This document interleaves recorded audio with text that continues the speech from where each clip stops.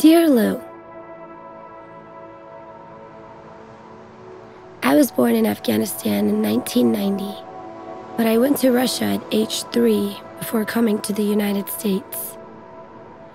When I first moved here at age 9, I had a major hate relationship with St. Louis. I had a very bad attitude. I missed my family and friends. Over time, I realized the things that I thought I didn't like about St. Louis were things that needed healing within me.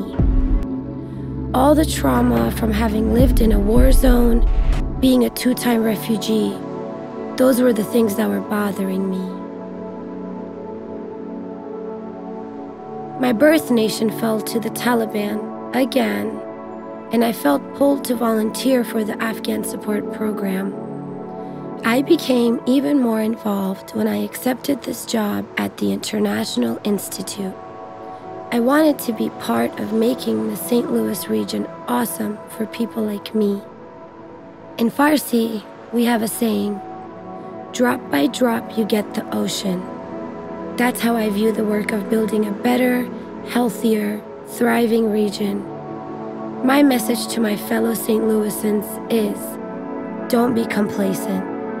Don't be a bystander or a complainer. Reach for unrealistic goals. There's still so much more that needs to be done.